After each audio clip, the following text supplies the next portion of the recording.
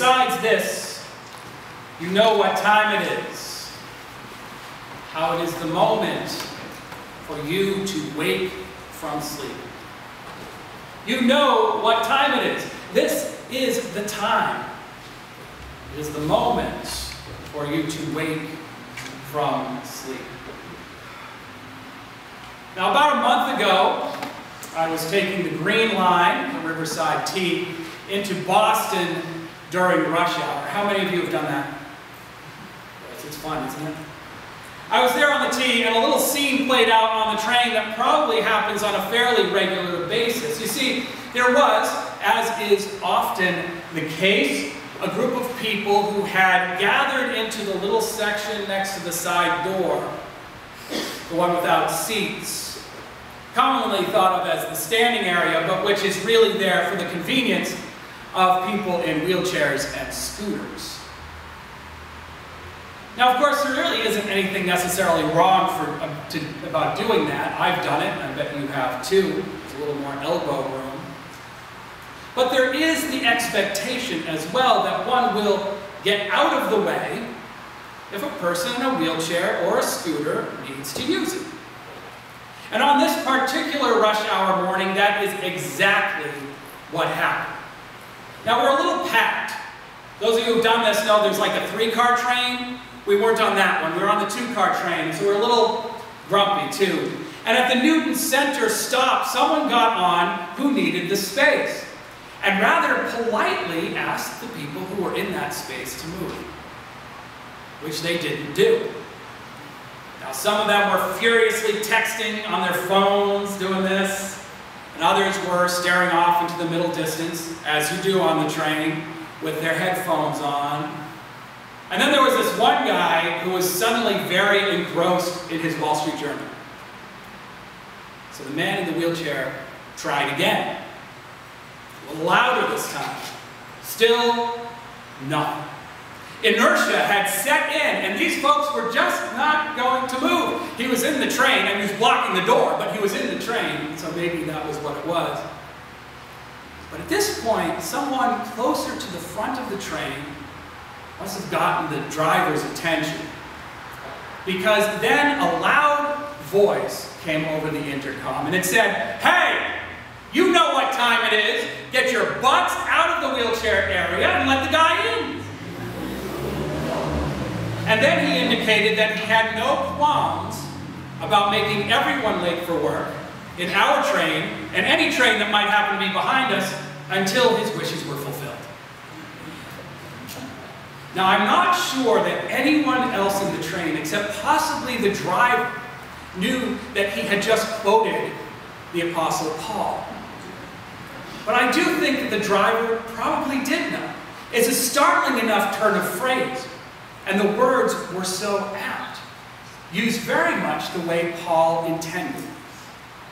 Now, in either case, it had the desired effect. The words and threatening to make everyone late. The people did move, and those of us in the aisle squished a little tighter together, and the door closed, and we went on to Boston. You know what time it is. Like the Green Line driver, Paul is rallying the troops, calling people to their best selves, challenging them to step up and out, literally in some cases, to do the right thing, to shake off their and our comfortable slumbers, to awaken to a new world, a broad and inclusive world, based not on our personal devices, but on the blessings of sacred community. Look up, get going, because the train isn't leaving the station unless you do. And that's where we are today at the Eliot Church. That's where we are on the first day back from our summer worship series. Paul still has something to say to us. Now, in our reading today, Bill McKibben does a pretty good job of outlining the problem. We change religions, he says, spouses, towns, professions with ease. Our affluence isolates us evermore. We are not just individualists, we are hyper-individualists, such as the world has never known. Now, maybe one or two of you in here think that coming to church is still a respectable thing to do, but the fact is, being in church today, making the choice for collective action and reflection over individual satisfaction, turning down the new in favor of repurposing the old, that is a radical act. Being part of a congregation, a faith community during a time like the one we are living in, the time that Bill McKibben describes so eloquently in his books, the time that narrows our vision and sucks us into our own little worlds, is a statement. It is a prophetic witness.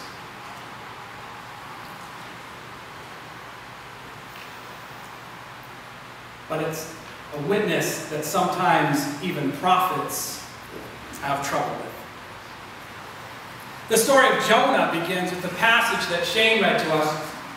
God tells him to go to Nineveh to warn them of their impending doom, and Jonah, instead of saying, "Sure, God, I'm on my way," sounds like they need me, said, "Gee, you know, I'd rather not." And then he sneaks off, or tries to sneak off to Tarshish. Now there's a little Jonah in each of us, being encouraged and empowered by the culture to the detriment of our spirits and of society at large. We have become liberated in one way from the bonds of community, but at the same time, we suffer from the lack of those bonds. We know that we are missing something. Even in the midst of those liberations in our Jonah-like behavior from time to time, we find that we still need each other.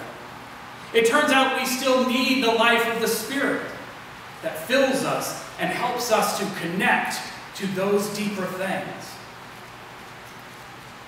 A life of only pursuing or even achieving our own desires and our own goals may at first seem to be a satisfying one, but it doesn't fill the absence we feel. A self-centered universe will eventually implode and crush us or leave us burnt out and unhappy. Our culture and our community depleted.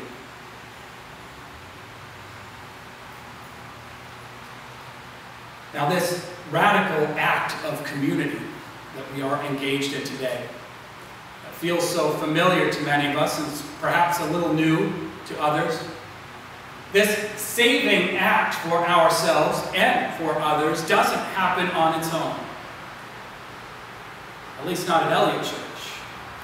Not at a congregational church. We have gotten here to Kickoff Sunday because people have chosen to get us here. People heard the still small voice during the last couple of weeks and moved very quickly to shake off any remaining lethargy from the summer and gear up for the fall.